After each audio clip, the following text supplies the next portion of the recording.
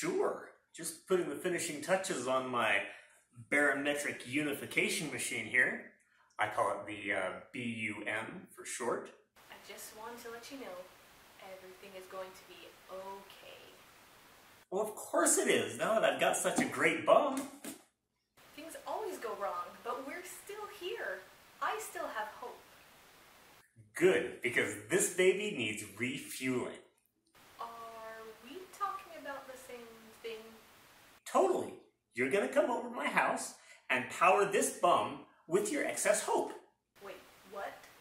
You're gonna come over, we're gonna siphon off your excess hope and funnel it into my bum here. Suddenly, I don't feel so hopeful anymore. Oh, well, that's just great. Thanks for nothing. Why'd you even call me then if you don't have any excess hope for me? May as well build an anti-bum and run it on note. It's a real bummer if you pardon the pun. Well, despite that, I still sorta have a little hope, I guess. Well, that's better than nothing, I suppose. You do have some valid points. Yes, I do. And a nice bum. And a bean burrito. Why do I feel like an ominous fog is about to roll in? I will not be judged for my love of Mexican food. And besides, you've got a solid hour before the foghorn starts to blow, if you know what I mean. No, that's not what I meant at all. So, are you or are you not coming over and letting me siphon off all of your positivity? You are? Yep. Great. What size siphon do you take? Oh boy. You know what? I'll just put you down for a venti. Okay, I really don't know what you're talking about.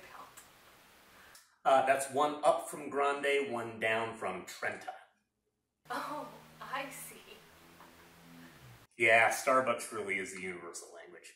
Hey, thanks for coming over and helping me, by the way. You know, I used up all my hope building this thing, and since then I just haven't seemed to be able to get my bum moving. So, I really appreciate it. You're a lifesaver.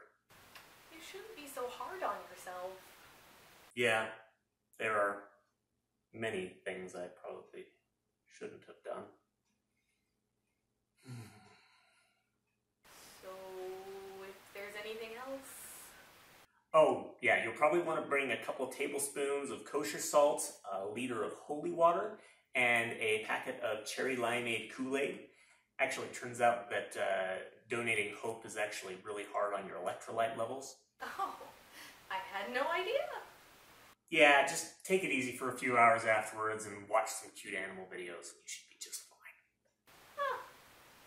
And probably get your fill, because once we get my bum in gear, then there may not be too many more of them. Well, it was nice talking to you, but... Yes, you've got to get moving so you can get here before the authorities do. I agree. Good luck. And to you.